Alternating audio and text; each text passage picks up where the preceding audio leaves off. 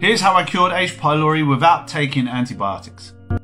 Hi, my name's Reese. I'm a nutritionist. I work specifically with people who have reflux and they have bloating. And I have had H. pylori and I managed to kill it without taking antibiotics. Let me give you a backstory, tell you how I caught it.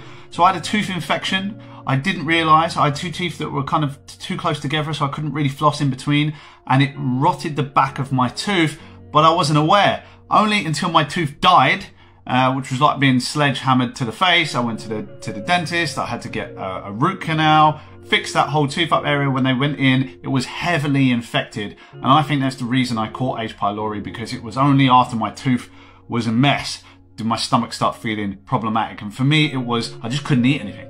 Like, I wasn't getting reflux, but I was full after like 1 or 2 mouthfuls of food. It was very frustrating. Anyway, it was the last thing I checked, which is a massive schoolboy error. So in my clients, it's one of the first things I check.